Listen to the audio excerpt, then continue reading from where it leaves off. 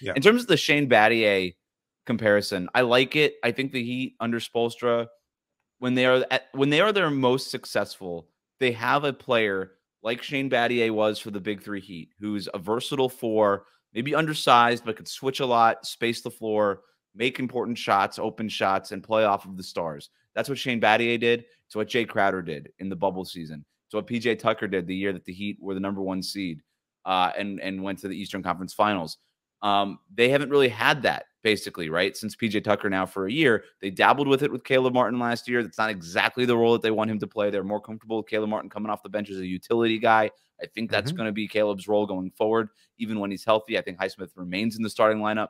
And even with Kevin Love, they like having those kinds of guys too, whether it's Kevin Love, Kelly Olynyk, or Myers Leonard. That's sort of like the B choice. But the A choice is a guy who's a little bit more dynamic, running around and making things happen. So we could talk